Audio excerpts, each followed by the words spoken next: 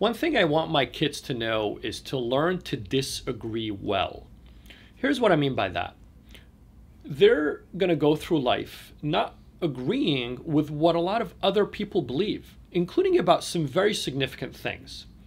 Our current cultural climate has become extremely divisive and polarized, and it's resulting in a lot of alienation and a lot of anger and rancor in our culture. And a lot of it is based on political views and ideology. The reality is, though, it is okay to be friends and have genuine relationships with those we disagree with. And I want my kids to know that. I want my kids to know that you can genuinely care and have a true, genuine friendship with someone you disagree with on important things. Just because somebody holds a different view in terms of on the big stuff that we are all passionate about, it does not mean you can't be in relationship with them.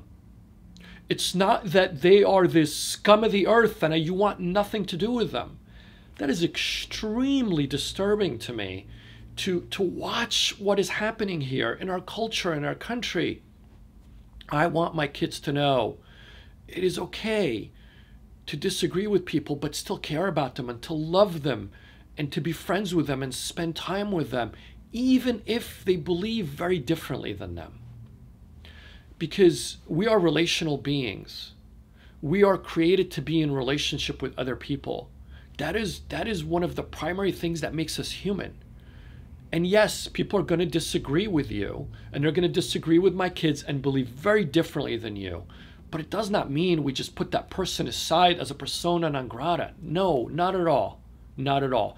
As a matter of fact, I would say that true tolerance, which a lot of people talk about, is actually being in relationship with those who we strongly disagree with and being okay that people have different belief systems than they do.